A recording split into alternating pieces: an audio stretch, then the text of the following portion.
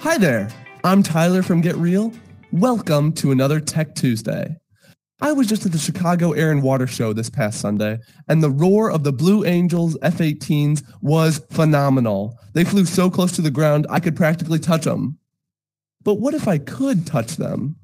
The Orion CM-002 is an unmanned spacecraft that serves as a test for manned space travel to the moon. It's scheduled to launch August 29th, this upcoming Monday, under the alias Artemis 1. And you can be right next to it when it does. A 360-degree camera will be placed right at the base of the launch pad so you can be right under and feel the thrust of the engine tenfold greater than any F-18 Blue Angel. If you have an Oculus Quest, you can easily view the live stream at one of two locations, the Horizon Worlds app or the Space Explorers page within Facebook 360.